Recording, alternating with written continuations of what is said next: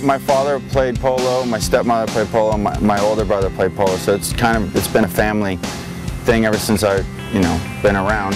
I've always loved horses, the lifestyle, and I always knew I wanted to be a professional polo player ever since I was a little kid.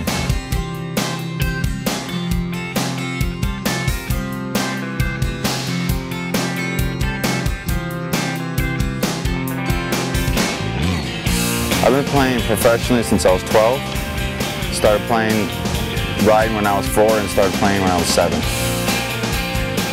The feeling of playing polo, the adrenaline, it's something that I can't really tell you.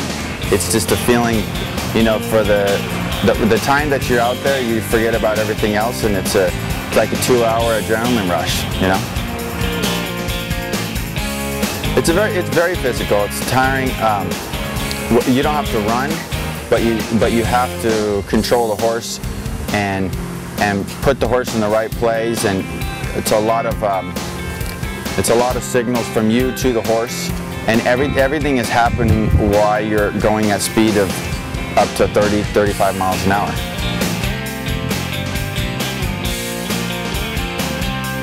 You're riding a horse with one hand and you're hitting the ball with the mallet in the other, and coordinating it all together is difficult. I mean, they're an animal, and at